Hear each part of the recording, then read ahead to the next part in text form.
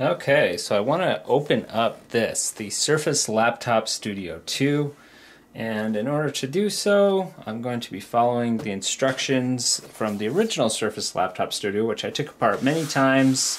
What I have here to help us out is a soft microfiber cloth that we can rest it on. I have an iFixit toolkit, which should come in handy, particularly spudgers, guitar picks, not to mention the Torx bits. I also have here a P3 Plus from Crucial. It's a 4 terabyte drive, so I'll be updating my 1 terabyte 4060 Surface Laptop Studio to a 4 terabyte SSD. Now this is PCIe 4. I did test the SSD inside the Laptop Studio, and it peaks at about, I believe, 5,500 megabytes a second. So this is slightly slower, but that's still very fast. And this is a fairly power efficient model, which is good because with 4 terabyte chips on there, it may use a little bit more power. But the fact that it's maybe a little slower, I'm not sure. Hopefully it's 6s and the battery life is not affected by performing this upgrade. But yes, we will be moving to a 4 terabyte. At the same time, you don't need to do this, but I will be installing a sticker kit to protect the surfaces. So I'm going to be doing all that. So we'll be able to take a look at the insides of the Surface Laptop Studio 2 and see how the cooling differs and what it looks like on the inside of this thing. So the first step to doing so is powering off the device. And then we're going to be lifting up these feet. They're long sticker strips, and I do find, at least on the old version, they were easy to get to come up. In fact, you can follow that guide as well, hopefully, unless there's something different here. They were easier to come up when brand new than they were after they'd sat for a long time. But I am, maybe it's just the glue. There we go.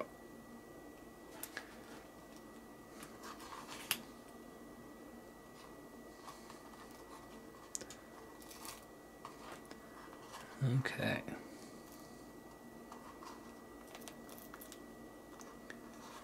Okay, so it looks like these are slightly different. There is a black material under here, which is probably part of the sticker.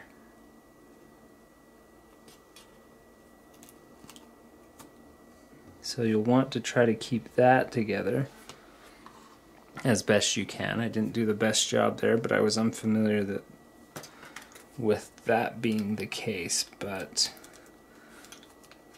I think we're still in pretty good shape.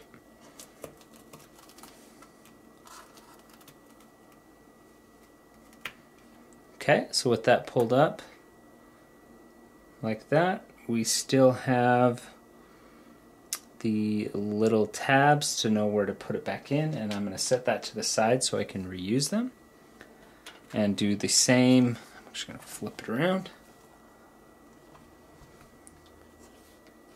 Do the same thing on this side, this edge.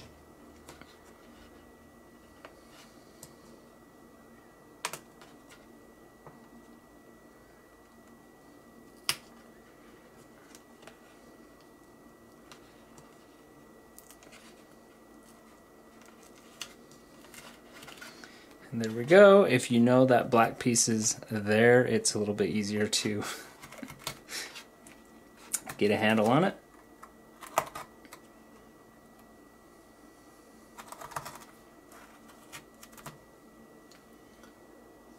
Set that to the side. Now we have exposed our screws, and we're going to use a Torx bit and test and see which one it is.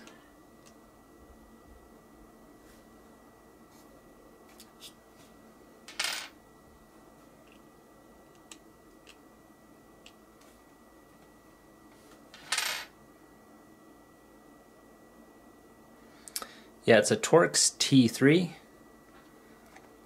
and you want to be extremely careful with these.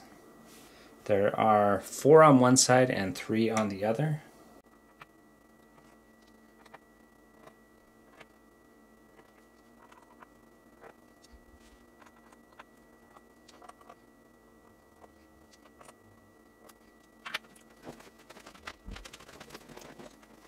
Okay, once all the Torx bits are taken out, the next step is to pull up these stickers that exist on either side. I'm seeing 0 screws now, so this is different. This is different from the original Laptop Studio. No, it's magnetic. It is now magnetic. Okay, I'm going to push this back down because it does not need to come up. That is actually amazing. That is the learning experience that we needed for this device, because there are no screws on either side. I'm sure after Linus Tech Tips broke that, they decided they weren't going to do that again.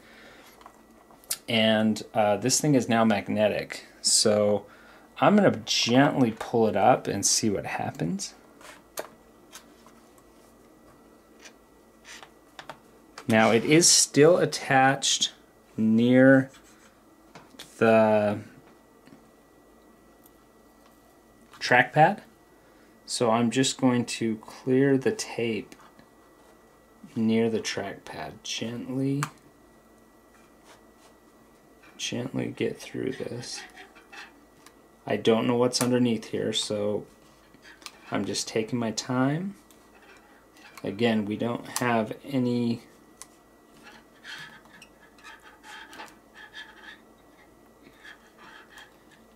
I don't think there's any repair manuals up yet on this, so I really hope I don't do anything stupid here, but better I do something stupid than you do something stupid.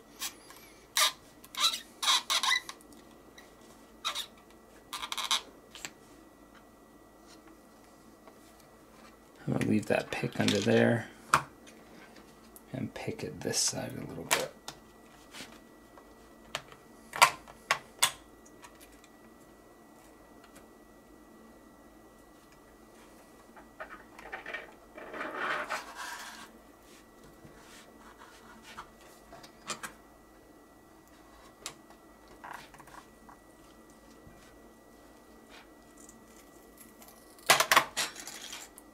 Okay, back is off. Now be very careful, because I believe there's still a connector on here. Yep, there still is. You still have the battery that it's on the back of this.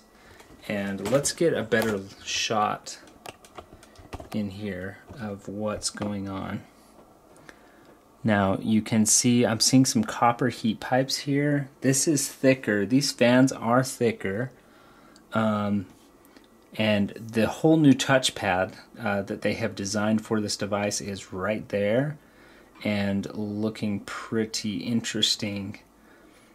So, wow. We still have the 2230 capability on the SSD. I'm seeing that little adapter that could go there. Obviously this is the 1 terabyte and it is a full size. So yeah, that is the inside of the Surface Laptop Studio. It does look way more refined. So very interesting there.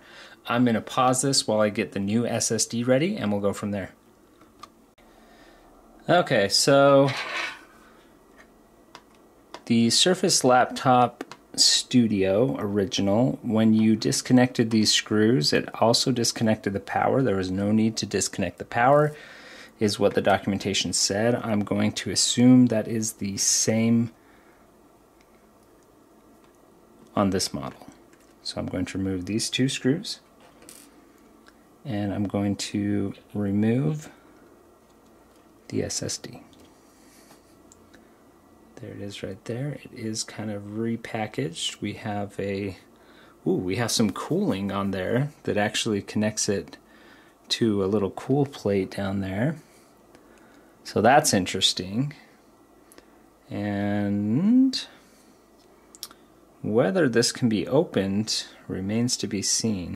Okay, so looking at this, it really doesn't seem like this can be opened. And I say that because if you look at the metal right here, you can see that the metal casing that's attached to the PCB of the SSD is actually adjoined with this metal, and this tab right here is also affixed. It is literally mini spot welded onto the SSD. Now, I'm hoping that that is not a conductor that's going to tell it if it's connected or not and won't let us use proprietary SSDs. I don't think that should be the case. That'd be a big find if it was. So I guess we'll find out. But yeah, I don't think you can pull this shielding off very easily at all to try to replace it. It's just that well sealed. Okay, so we are going to pull off the pad. I'm going to stick it down where it was, and we're going to insert the replacement SSD, and that does still line up. And you want to be sure to screw the screw back in to place on the motherboard that we took out.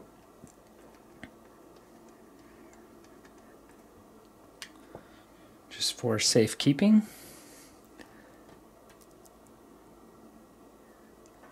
And this same screw should affix the new SSD into place. Now, theoretically, you know, as I'm saying, the fact that the casing on this SSD is not bridging these two screws could potentially let Microsoft know that you've ever replaced the SSD. So there is that. I don't think that will be the case, but we have the SSD installed, and I'm going to seal this back up. But this has been a look at the Surface Laptop Studio 2 with more beefy cooling. You can see it's got some packaging all around this thing. Man, this is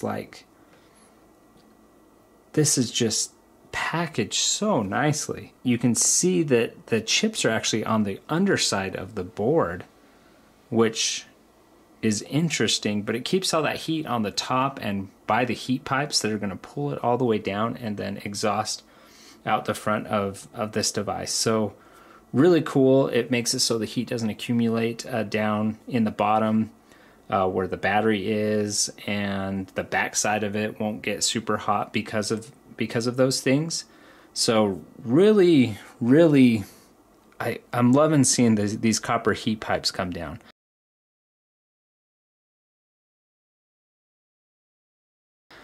Because that is just a way beefier, and we saw it in my throttling video. This thing can go all day long at 80 watts on the GPU, so really exciting. But I'm going to seal it up, make sure the SSD works, and confirm that at the end of this video.